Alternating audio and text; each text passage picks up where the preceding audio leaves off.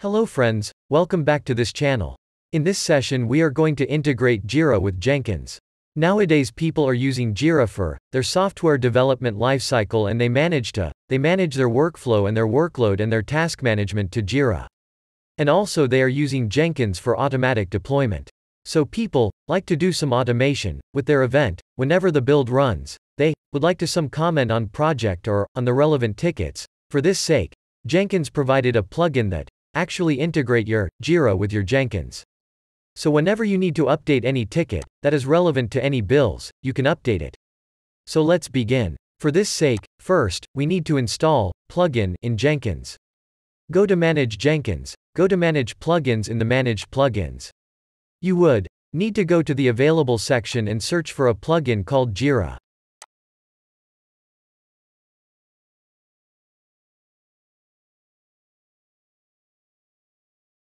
So I already installed it.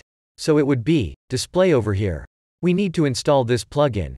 After the installation, the second thing you need to do is you need to create your access token for this. Go to your account, from which you want to update the ticket. I have already account. So what I need to do is I need to go to the avatar of my profile and then go to the account setting.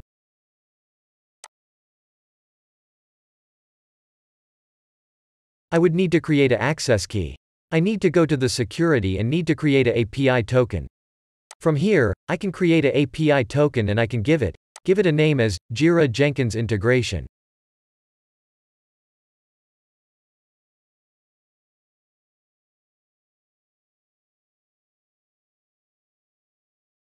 You can give any name that you would like to.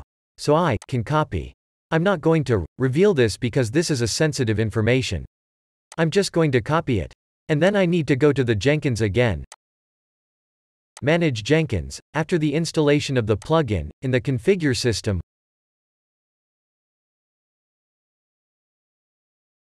we need to search for Jira. Here, we need to add a side. Okay. Here in the Jira URL, you would need to provide your server URL, just copy and paste it. We don't need to change anything. If we have a shoe pattern, then we can define her over here. Otherwise we can leave it. We can to check on update, relevant your issue for all bills. Now we need to supply credentials for this. We need to supply the user and password. We need to specify the email address that we are going to use for login to Jira Cloud.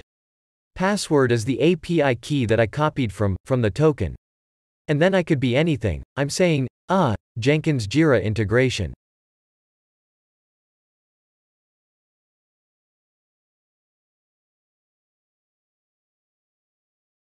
So I need to add it from here. I need to select Jenkins Jira integration. This is the credentials. I need to validate the settings. If everything goes well, I can see the success now. I can save this.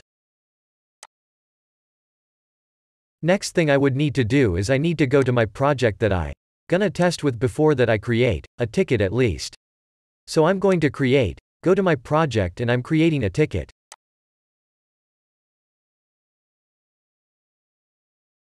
Jira and Jenkins with this ticket. As, I can assign it to me and then create. And now I need to note the ticket number, which is JJI1. Now I need to go to the Jenkins.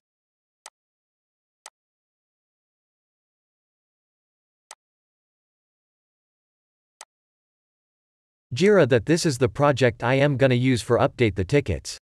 The next thing, you could see the Jira sites. It all are automatically available. If you have multiple sites, it will be listed in this particular drop-down. Next thing I need to add some post-election, so I'm saying update the ticket. In the selector section, I need to select the explicit here.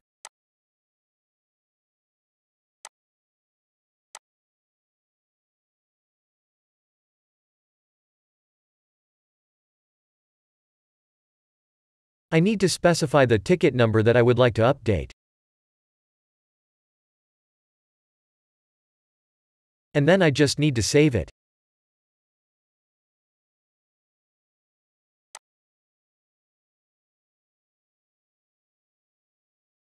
After this, I need to go to the build and click on the build. Now, if I go to the console output, it says updating issue, JJI1. If I go to the ticket, which is JJ Ioni, So here is JJI1. So from here, I can see that message from Jira.